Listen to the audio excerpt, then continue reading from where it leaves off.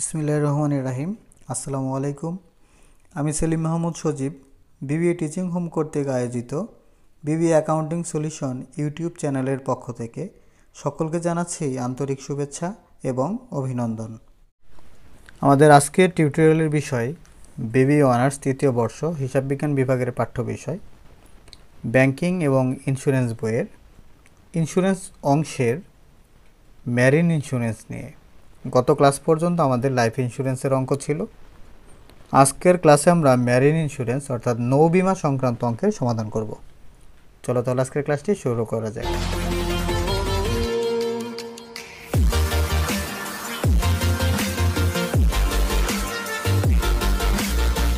Problem 10,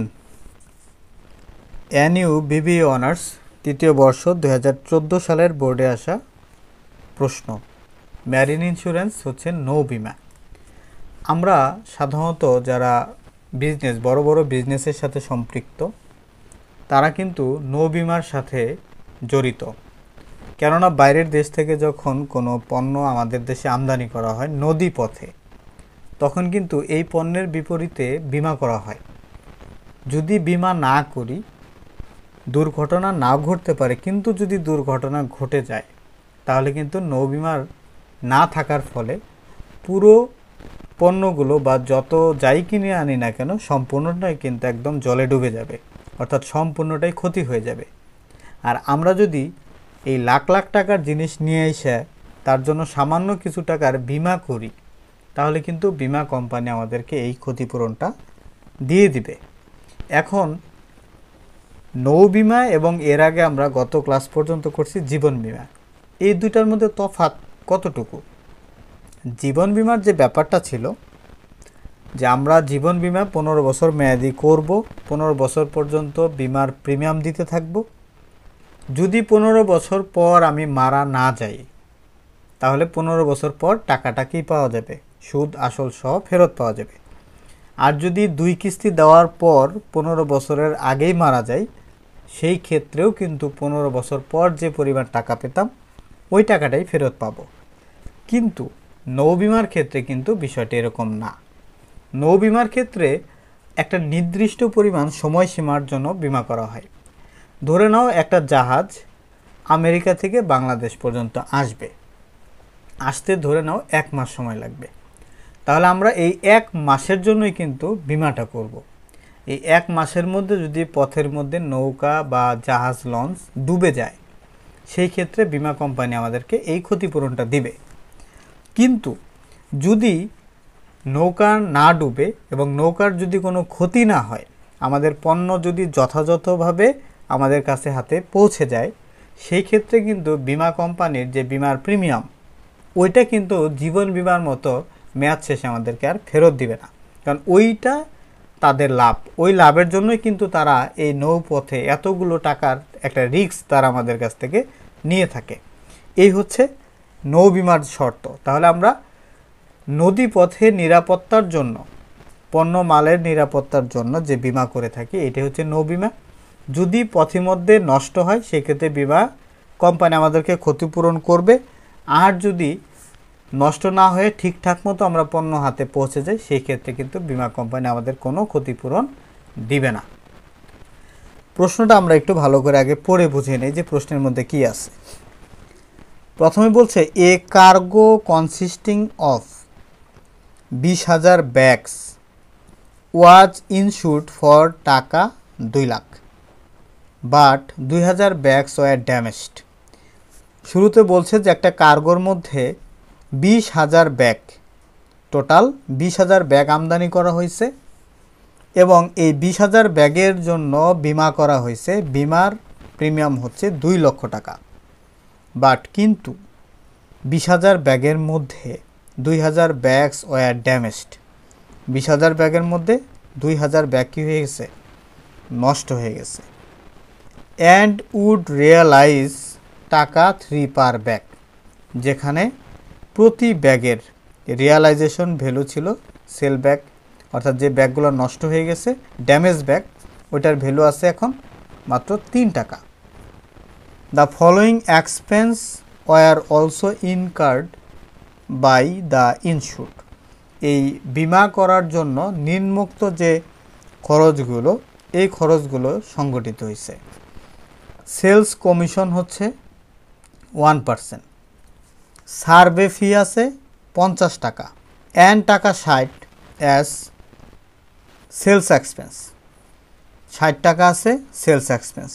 prepare a particular average statement, এখন বলছে যে একটা অ্যাভারেজ স্টেটমেন্ট তৈরি করো, অ্যাজুমিং ধরে নাও যে that goods would have realise টাকা 9 পার bag in their আনড্যামেজ condition and the policy is valued.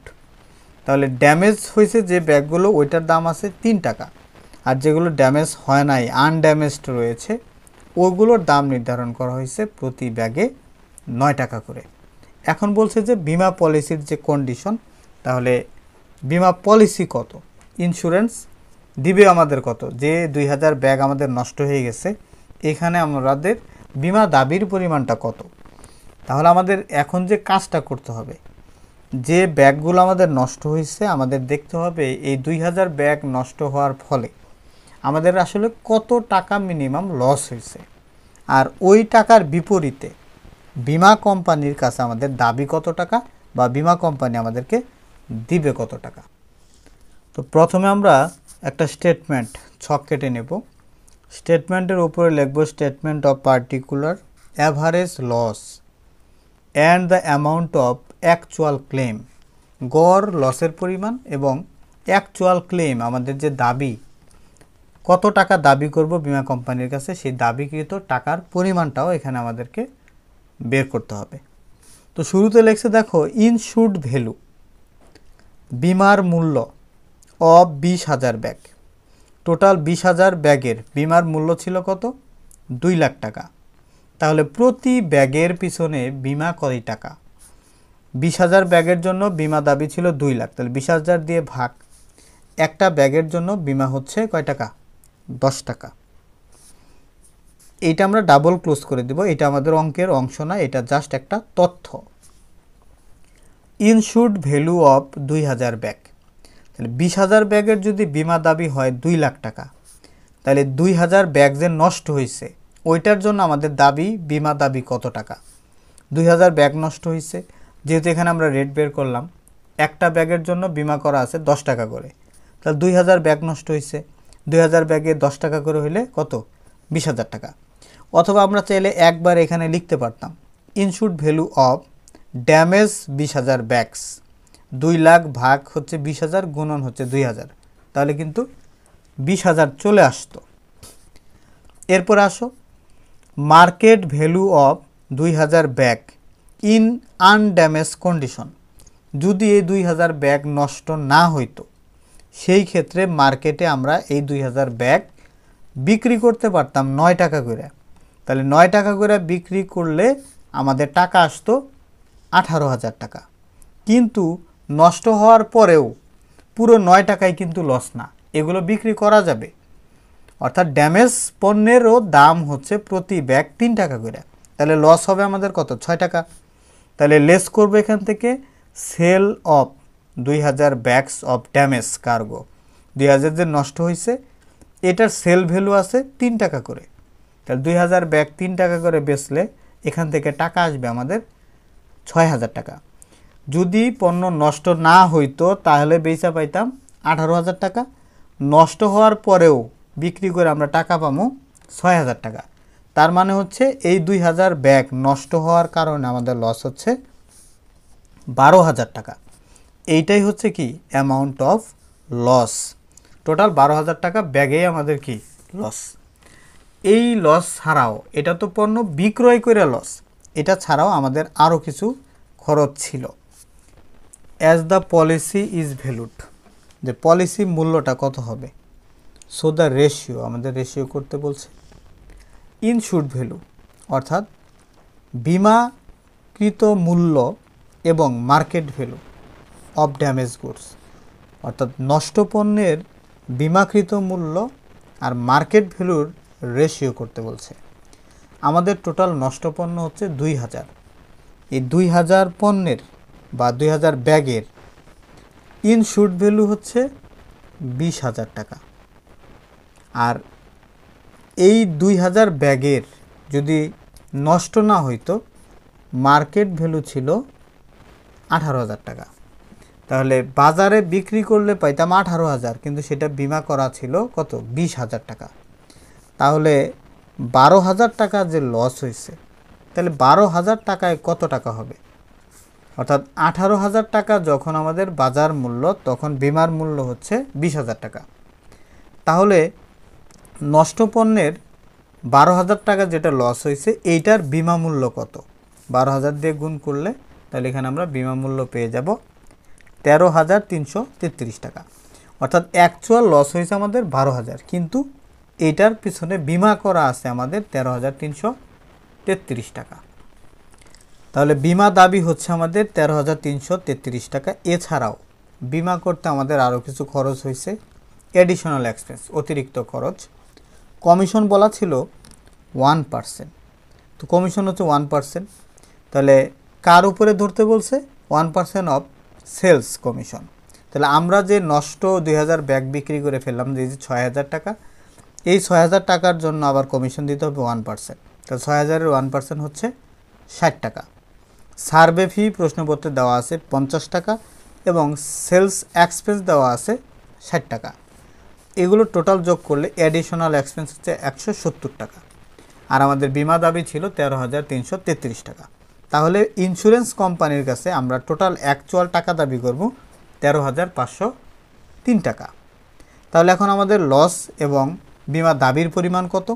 আমাদের অ্যাকচুয়াল অ্যামাউন্ট লস হয়েছে 12,000, কিন্তু বিমা কোম্পানির কাছে আমরা দাবি করব 13,503 টাকা। এটা আমরা প্রশ্নের নিচে চাইলে লিখে দিতে পারি। পার্টিকুলার লস টাকা 12,000 অ্যান্ড দ্য ইন্স্যুরেন্স ক্লেম, কিন্তু বিমার দাবি হচ্ছে 13,503 টাকা। এই ছিল আমাদের নৌ বিমা সংক্রান্ত অঙ্ক। নৌ বিমার যতগুলো অঙ্ক আছে প্রায় সেম এই টাইপের। আমরা যে কোনো প্রশ্ন যদি পরীক্ষায় আসে, আশা করি নৌ বিমা থেকে খুব সহজেই অ্যান্সার করতে পারবো। পরবর্তী ক্লাসের আমন্ত্রণ জানিয়ে আজকের ক্লাস এখানেই শেষ করছি। ভালো থাকো, সুস্থ থাকো, আল্লাহ হাফেজ।